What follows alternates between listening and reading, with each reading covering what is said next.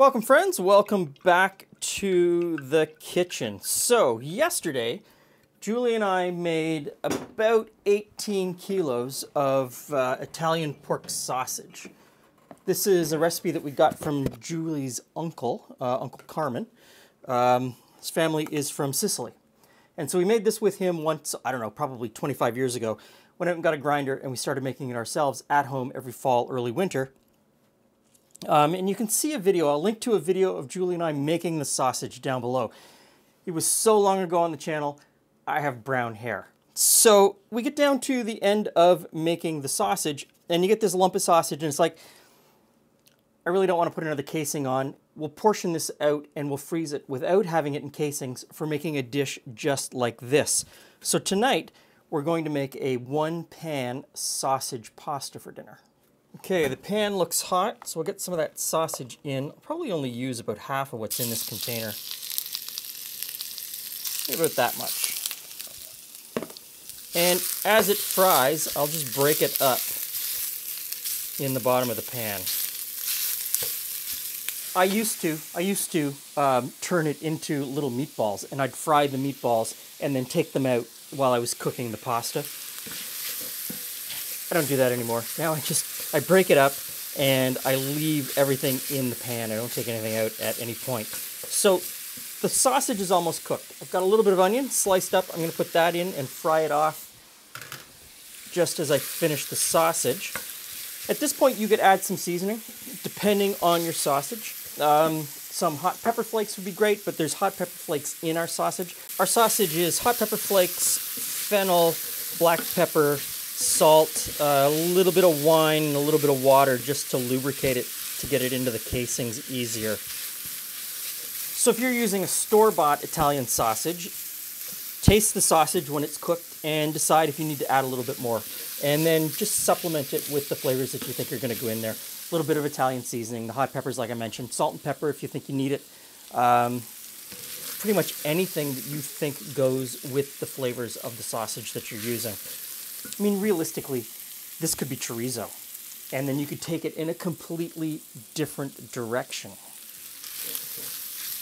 So the sausage is cooked, and I've got some really good brown fond on the bottom of the pan, so I'm going to deglaze that with a little bit of white wine.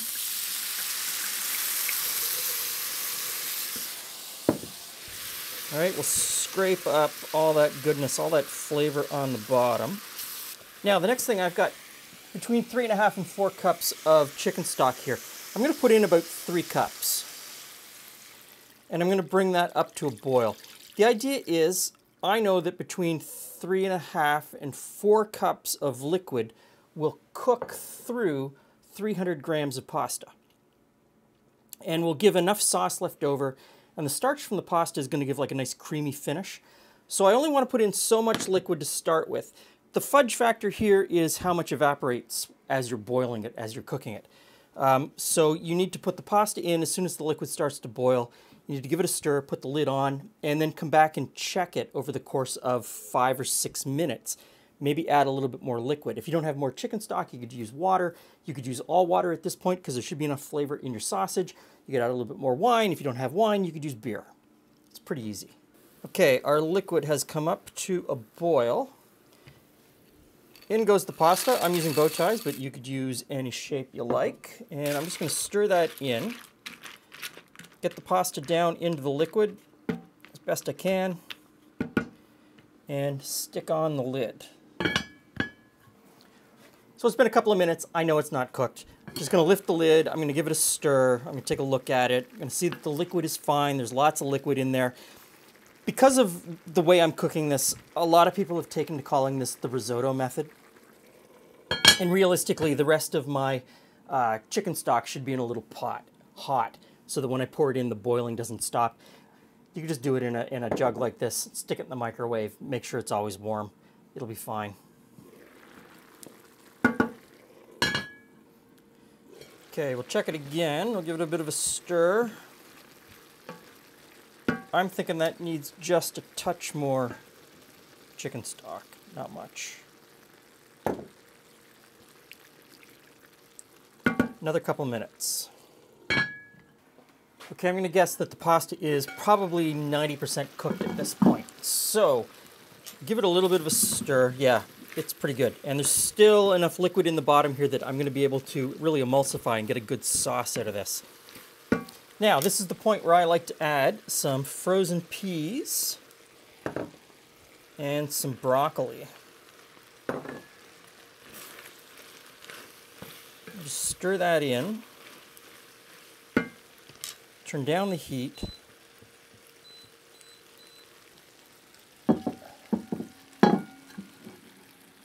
And put the lid back on for another 1.5 or 2 minutes. So at this point, the peas are cooked through and the broccoli is probably 60 to 75% cooked. Last couple of ingredients. I've got some heavy cream, about 1/2 cup of heavy cream. Totally not necessary. If you want to leave it out, go right ahead. I just kind of like what it brings to the whole thing. And then I'm going to grate in some pecorino. You could use Parmesan if you want to. I really like pecorino.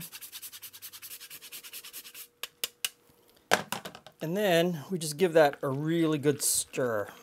Get the cream and the cheese in there everywhere and turn that into a really nice sauce. So that's it. A super simple weeknight meal, all in one pot, beginning to end. If you're quick with your mise en place, beginning to end 1/2 hour. And really, the only thing I chopped was an onion, poured some peas out of the freezer, and cut off some broccoli florets. Really simple. Hey, friends. Hey, Glenn. Hey, Jules. I didn't want to interrupt you there. Let me get you a bowl. It smelled good. I just thought I'd wander on in. There you go. As per my usual style. And sausage is a great starting place for this because it comes with, packed with flavor. But you could start out with ground meat, any ground meat, and then flavor that as you cook it.